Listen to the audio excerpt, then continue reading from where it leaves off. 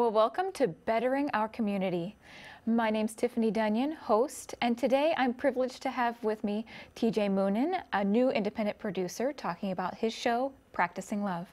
TJ, thank you so much for being here today. Thanks for having me. So can you tell us a little bit about who you are? Sure. Well, I'm a Derry resident. I've lived here for a quarter of a century. Many people know me as the overnight guy. I work overnights at a convenience store in town and been doing that for 10 years. I've been working on family law reform for near 2 decades now, and this is a new venture for me in that effort. I found a way to get the word out on the corruption that's going on with our government and the family law system. And I'm just basically here to educate American citizens throughout the country on the corruption. That's quite a topic. I can tell it means a lot to you, especially when you said you've been studying for 20 years. Yeah. The reason behind that is I have a 25-year-old daughter that I haven't seen for 13 years now, and been fighting to get back in her life and working hard, and I've run into so many different roadblocks. I've been fighting it from the outside, and through this show I want to try to fight it from the inside, get to the family law system and get the change made. There are thousands and thousands of people throughout the country who are all fighting for this, and we don't have a voice. We can't be heard, so I'm hoping that this will open up that door and give people the voice they need. That's excellent. It sounds like it's some great information that you're very passionate about. So can you tell us more about your show for the layperson that has absolutely no idea? What can you tell them about your upcoming show? What's it about? Well, the format's going to be basically a talk show, and I'll have guests on who are very knowledgeable in the movement that's going on. There are many different movements: fathers' rights, children's rights, parents' rights, so many different movements, and I want to give them all a chance to share their message. And the thing is, each group is going about it in their way, but they're all going about it the same way. They're all going after the same goal.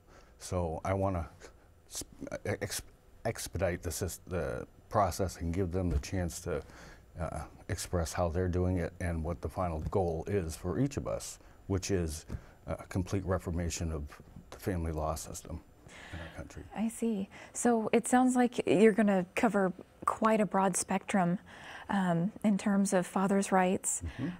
So can you tell us a little bit about why this is so important to you? What makes this topic so special? Well, it's been, like I said, the experience with my daughter has been my primary purpose. And what I found in my fight over the last 20 years is, for the first 18 years or so, I was basically doing it myself. I couldn't afford a lawyer, and the whole process was convoluted to me. So family courts took advantage of that, and I didn't stand a chance. My ex-wife had an attorney, I didn't. So I've been fighting it alone, and I've made some progress, but not much. And I found some friends on Facebook throughout the country and the world, really. This is a worldwide epidemic, who all have the same passion I do. And they're all hitting the same walls I am. So we're working together throughout the country to get this information out there. And this is something that's been my passion for, like I said, 20 years, and I'm not going to stop. I'm hoping this makes a big dent in it, and I hope eventually we'll get the law changed, but at least get the word out there and get knowledge out to the American citizens about how their rights are being violated. So when you say getting the law changed, do you have specific measures that you're wanting to change in the favor of parents, of families, of fathers? Well, yeah, there are greater minds than I working on different bills and laws for the Reformation. But basically what it is the family courts are given what's called special incentives from our government, where they're rewarded for collecting child support. Now, any family court official will tell you that the process of family law is to do what's in the best interest of the child. And you hear that phrase all the time. It's not the case. Their best interest is the dollar. And the investigations by TCYF and all these other agencies for the family court are not going to go anywhere because it's all about the money. It's not about the kids. There are so many children who don't have both parents in their lives, and we're all fighting for co-parenting. If a family, a couple divorces and they have children, the children can't be part of their anger towards each other. Right. So it sounds like you're fighting for an equality so that children can have access to both healthy parents, and there can be laws that support maybe more of a modern day outlook on that instead of something that's And it's not just fathers. I think I know more women who are affected by this from ex-spouses. So it's a real bad situation for the children mainly. Right. You know, that's the bottom line. Well, it sounds like it's a very important subject matter. I was going to ask you next the demographic you're looking to reach, but it sounds like it very well could be anybody who has a family member or who has been through a situation of divorce or co-parenting, knowing what your rights are if you pursue a route of splitting up, or just understanding that. Is that correct? Yeah, that's it. And I've been getting a remarkable response. And when customers come in the store and I tell them the information, just little bits and pieces of it. Jaws hit the floor. It's incredible the corruption that's going on that nobody knows about because the laws are so convoluted, and so it's difficult to understand. And who has the time to read 800 pages of legal information to get the facts? Right. So that's what we're doing here, is getting those facts out. And we've gone through the 800 pages and found the discrepancies and the violations. So you're making it more palpable for the layperson to understand. Right. And making that more accessible. Without having to go to law school, we can teach as much as we can. Well, that's very helpful. Practicing love, that's what Practicing we're doing. love. Can you speak to the title? So why did you choose Practicing Love as the title? I've been angry for 20 years, and it's gotten me nowhere. So over the last couple of years, I've been trying to focus more on getting outside of myself and giving. And I work hard to help other people, especially other parents who have been tormented, as I have, for different periods of time. And there are so many people who are just going through the process now, the whole family law process. And I'm no longer involved with the family courts because all the issues are cleared up. The child support's paid. Sure. She's 25 years old. It's not necessary for them to be there anymore. But there are so many people who are going through the process, and the knowledge I have is hindsight. But I learned so much going to law libraries and investigating how to do things and legalese. Everything I learned too late for my case, but I can help others, and there are so many others just like me who have gone through it and are still going through it. And absolutely. Something happened the other night. One of our members of our group passed away, and he is a victim of family court, the family court and the family law. He's been kept from his children for years. He had a radio show he was doing. He's very passionate about it, and his death is directly due to the family courts that destroyed his life and his children's lives. The children are the ones that suffer the most because they grow up with a false sense of identity.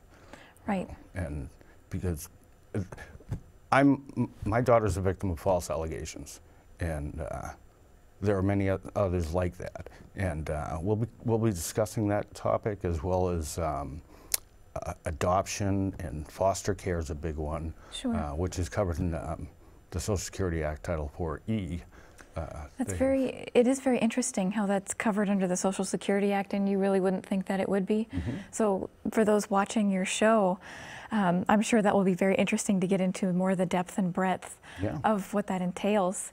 Can you tell us more about the type of guests that you're going to feature to help spread the word? Yeah, mainly other targeted parents that have been on, and children that have been reunited with parents after years. I'll have, I'm hoping to have the head of the Father's Rights movement on. There are different movements. I'm trying to get the leaders from every group to come on in some way. I mean, the man who runs the Father's Rights movement is in Alaska, so I won't be able to fly him in here, but you know, we can do a video feed, and I want to have people in who know more than I do about the law. I know a lot about the process as far as the letter of the law. I'm not as knowledgeable as many others out there, and these are the people that I want as guests, so that the viewing public can call in with questions, or tweet us a question, or Facebook us a question. So it'll be interactive, so people can call in and ask questions, because I'm sure it sounds like the material you have is very thought-provoking, and it sounds like you've gotten quite a response as well. Are you going to have legal experts on as well? I hope to, yes, absolutely. It's hard because the legal experts are all part of the system, so they're all getting the incentive too, whether they know it or not. Unless they've perhaps been through it, so you're looking for people that have a vested interest. And there are many. I have a few friends who are lawyers who have gone through this and are going through it. It's amazing. Every time I talk to somebody new about it, they say, yeah, my cousin's in the same situation. It's remarkable how many people are affected by this, and the children especially. That's the bottom line. Well, it sounds like it's great information that you're looking to make available to the public, and it definitely is a subject matter that affects a wide demographic, if not everybody, in some capacity or another, indirectly or directly. Anything else that we should know about your show? Yeah, well, we're going to be doing, we're going to be trying to be a little more eclectic than just having the family law discussion. I want to focus on Derry as well, and the citizens of Derry and the issues they have, because they bring them to me. It's another situation where this is a case, an opportunity for people who in the city to get their voice out to the government, the Derry government, and you know, any changes. Make it better. Yeah. Is that how you're hoping to benefit the community through the message? Yeah. And I want to do some fun stuff too. I'm very passionate about sports, and I'm friends with a couple of the football coaches at Pinkerton. So perhaps one night we'll do a sports show, and music is another one.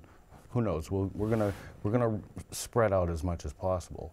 But every episode will have a segment at least, you know, on family law, because that is the primary purpose of it.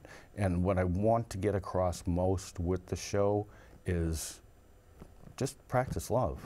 If everyone practices love, we all win. Nobody loses. You know? So have you found through the years that the positive trumps the negative? Oh, without a doubt, without a doubt. You know, and I post a lot of stuff and I tweet a lot of stuff, and you know, people will make fun of me. You know, he's a girl, stuff like that. But you know what?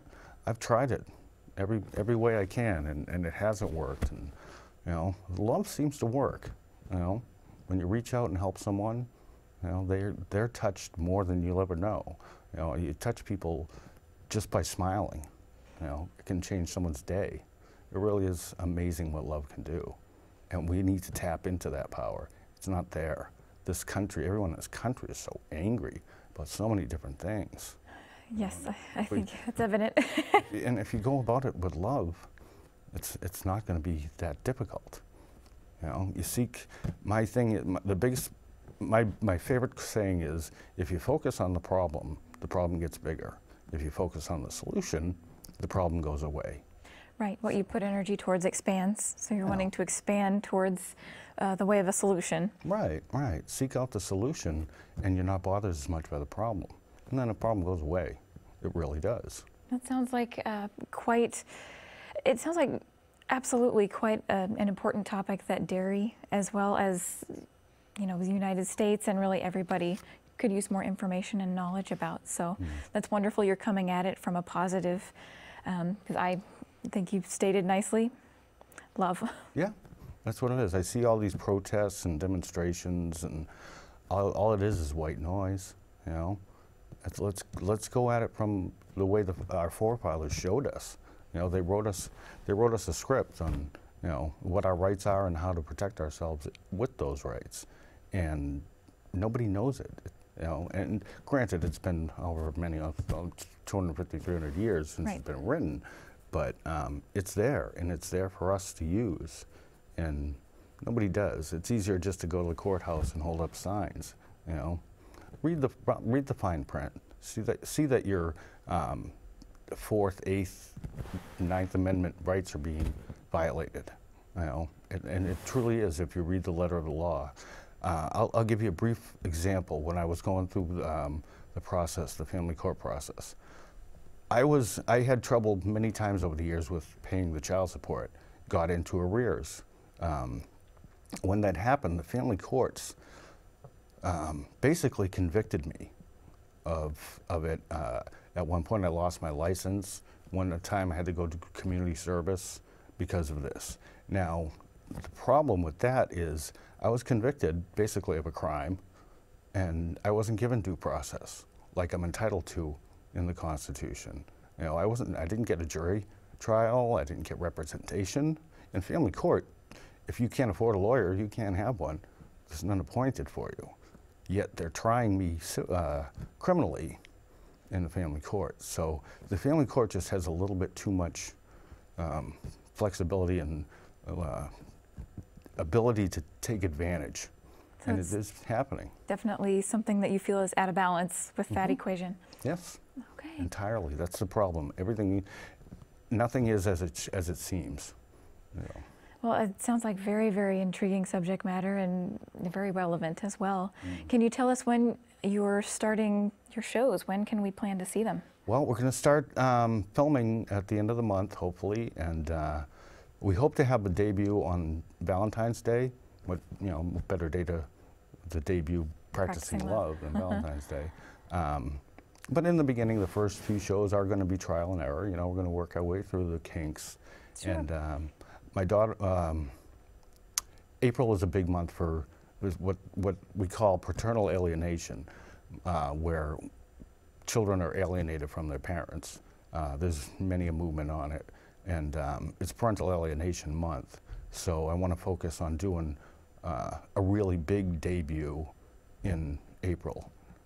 One date in specific, and I'll get into that when we start the show. But it's very important to me and that particular date. So I want to have a show with as many dignitaries or you know, people of greater knowledge than me, either here or through video, to just have a celebration of us moving forward as a big debut in April. So I'm really excited about this. I mean, I've been off the wall for a couple of months since I first talked to Owen about it, and it's really great. And I'm very grateful to Derry TV for giving me this opportunity and allowing me to reach out and help others. You know, even my production staff, Joel Rubin's going to be my technical director, and this is all new to all of us. So it's a learning process. Another kid, Christian Fitzgerald, he's going to be, he's just out of high school, a kid looking for a direction, and I figure this will give him a chance to learn something, put something on his resume going forward. The other guy, there's another man, Mark, who's out of work for about 6 weeks, and he's going to come and help out with the process. And then my friend Chuck Astamian is going to be kind of a do-it-all kind of runner guy for us, and we're all going to learn something new, and we're all going to start to change the world. Well, I think that's what it's all about, and getting your message out. Yep. So how can people contact you if they'd like to be on your show? Well, you can reach me through Facebook or Twitter. On Facebook, I'm TJ Moonen, and on Twitter, I'm at Tom Moonen.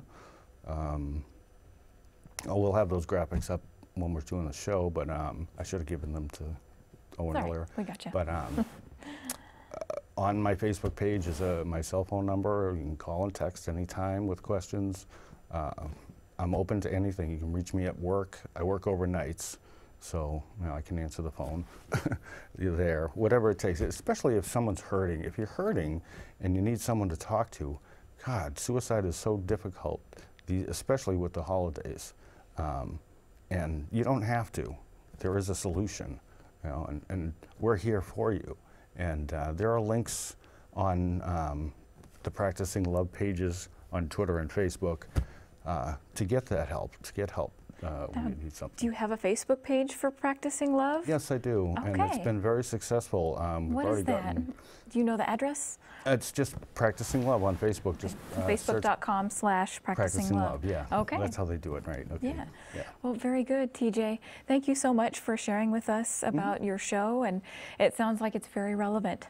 Excellent. I'm hoping to get a lot of response and get some people aware and make the changes necessary so that our children and their children's children and their children's children don't have to deal with this.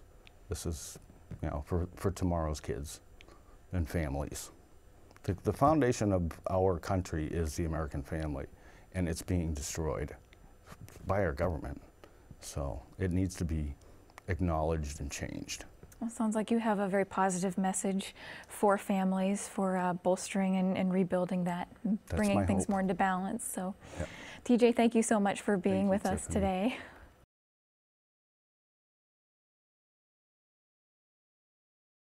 For Bettering Our Community, my name's Tiffany Denyon.